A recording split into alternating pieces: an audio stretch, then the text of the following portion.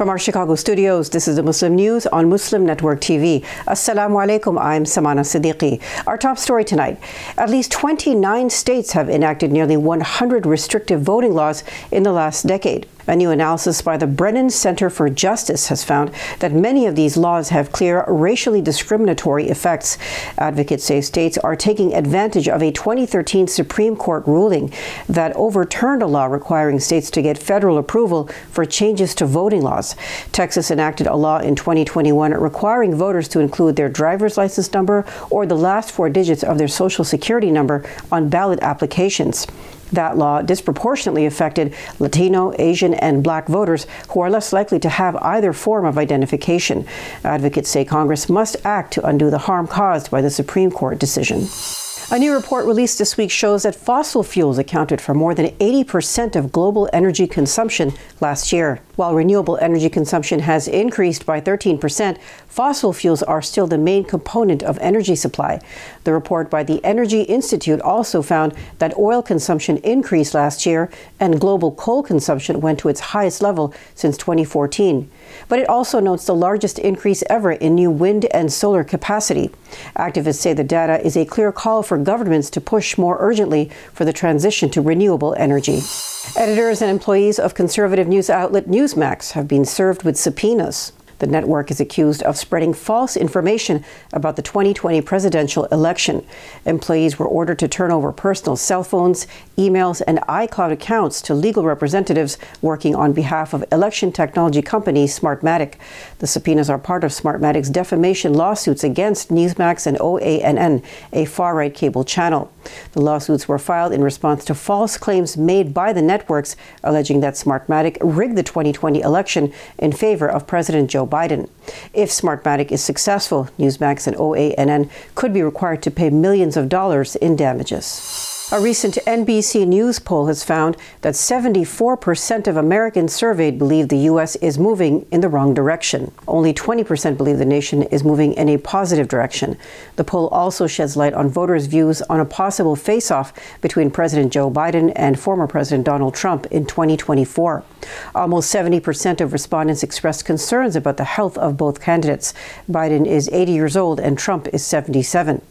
About half of Republican voters say they prefer an alternative candidate to Trump. The poll also surveyed public opinion about last year's Supreme Court ruling overturning abortion rights at the federal level. Over 60% of voters disapprove of the ruling, while 36% approve. The U.S. has sanctioned 2 Russian intelligence officers accused of interfering in elections. The Treasury Department says Russian officials played a role in influencing a local election and distorting the poll process. Russian Federal Security Service officers Yegor Sergeyevich Popov and Alexei Borisovich Sukhodolov were also involved in a global campaign against the conduct of elections, the Treasury said. Popov is accused of being the main contact of Alexander Viktorovich Ionov, a Russian citizen. Ionov was indicted in April in a U.S. court for election interference. Brian Nelson, a senior U.S. official for financial intelligence, says the Kremlin continues to attack free and fair elections globally. 4 U.S. citizens in Florida were also indicted on charges of conducting an influence peddling operation and acting as Russian government agents in the U.S. The U.S. has charged 4 China-based chemical companies and 8 individuals with manufacturing and distributing chemicals linked to opioids. The chemicals are used to manufacture the drug fentanyl. Fentanyl is an opioid that is much stronger than heroin and morphine. It is among the main contributors to the overdose epidemic in the United States. An investigation by the Drug Enforcement Administration led to the seizure of more than 200 kilograms of fentanyl precursor chemicals. The amount of chemicals could be used to produce a lethal dose for killing 25 million Americans. The defendants are accused of knowingly manufacturing, marketing, selling, and supplying precursor chemicals for fentanyl production in violation of federal law. A controversial law proposed by Italy's ruling far-right coalition has raised concerns among the country's Muslim community. It aims to close hundreds of Islamic prayer spaces. Italy's 2.5 million Muslims and its opposition party have criticized the proposed legislation.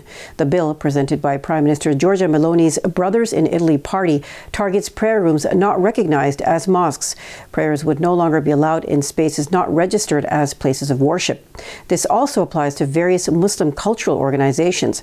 Italian Muslim leader Yassine Lafram called the measure absurd and a violation of freedom of worship.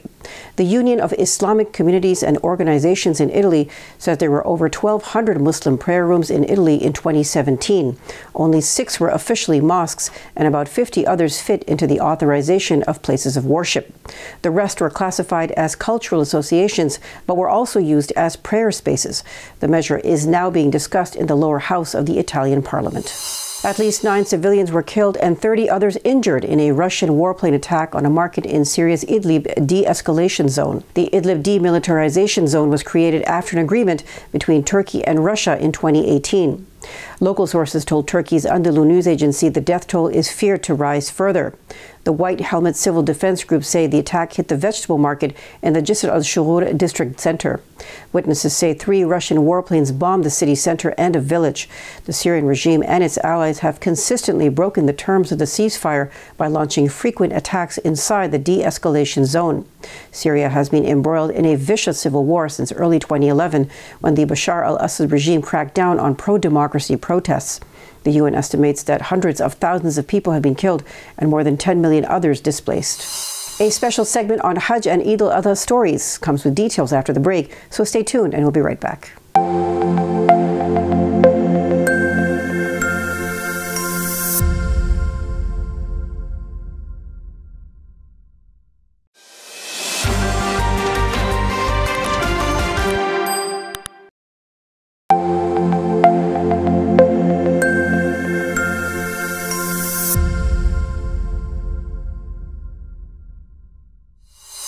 Muslims around the world are gearing up to celebrate Eid Al-Adha, the second most important Islamic holiday. A small and large livestock market has been set up in the Yemeni capital city of Sana'a.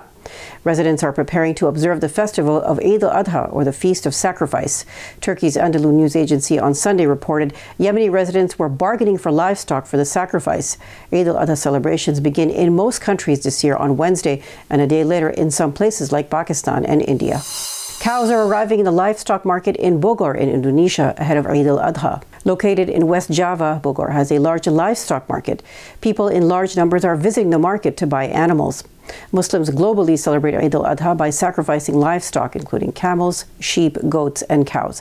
The festival honors Prophet Abraham's devotion to God. Salesmen prepare livestock put up for sale at Tarkinli Livestock Market ahead of Eid al-Adha in Mogadishu, Somalia. In the Pakistani city of Peshawar, hundreds of people filled a livestock market to buy a sheep or a cow to slaughter for Eid al-Adha. The festival will be celebrated in South Asia on Thursday. People arrive at the livestock market ahead of Eid al-Adha in Afghanistan. They are searching and bargaining to purchase animals at a market in the capital, Kabul. Traders say sales are stagnant, and this is due to drought and the increase in feed prices. People, however, continue to rush to buy animals to fulfill the obligatory sacrificial worship. The bustling livestock markets in Idlib, Syria, signaled the approach of Eid al-Adha. Despite ongoing civil war and recent bombing within the de-escalation zone of Idlib, people are preparing to celebrate Eid. A large number of displaced people live in the region along the Turkish border. Livestock breeders have established markets in Idlib city center and the towns of Aldana and Ma'arat Misrin. Eid al-Adha is a unifying occasion for Muslims globally. In Idlib, where people are internally displaced, the community comes together despite the challenges they face due to the ongoing conflict. The festival symbolizes embracing the spirit of generosity and empathy. Many Idlib residents donate a portion of their sacrificial animals to support those less fortunate. Let's watch a special report on the ritual of walking between Safa and Marwa during Hajj. Why are these men running? Running to fulfill a religious rite? What religion would require men to run? Not women and men, just men. These are Muslim men at the Hajj, the sacred pilgrimage to Mecca in Arabia. The Hajj, or pilgrimage, is a sacred rite for all Muslim men and Muslim women who are able to afford it and who are physically able to make the journey. However, during the pilgrimage, men are the only ones required to run between Safa and Marwa. Women may simply walk. Why is this? All of this running is to commemorate a mother's love a long, long time ago. mother Hagar, or Hajra, was the wife of the prophet Abraham, or Ibrahim. May the peace and blessings of God be upon them both. He settled her there in the barren, desolate valley of Makkah, and then traveled away. Hagar was alone with her infant son, Ismail, there in the desert by God's command. As their water began to run out, Hagar searched frantically for a well or a stream. She climbed to the top of Mount Safa, but to no avail. There was no one and no water. She ascended to the top of another hill, Marwa, but she lost sight of her son Ismail. Desperate for water, but away from her son, she began to run between the two hills of Safa and Marwa, checking upon her son Ismail whenever she could. In total, she ran back and forth 7 times searching for water. At last, water came. It is said she heard a voice and saw an angel digging at the ground with its heel or its wing, until water gushed forth. Her prayers had been answered. She began to call out, "Zamzam, Zamzam, contain yourself." And she gathered up what water she could into a little basin. Zamzam water became the reason that other caravans would stop in that valley. Mecca was born. Makkah, where the prophet Ibrahim and his son Ismail, may peace be upon them, rebuilt the Kaaba, the first place of worship to God. Running the distance between the two hills of Safa and Marwa 7 times equals approximately 2 miles.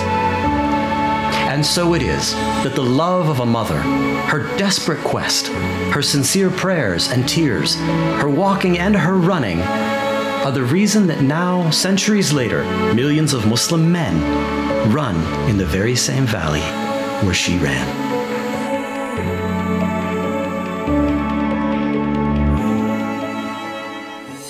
That's all from our Chicago studios tonight. Thank you for tuning in. You can subscribe to our YouTube channel and hit the bell icon for the latest updates. For more content, keep watching Muslim Network TV or visit muslimnetwork.tv. Salam and good night.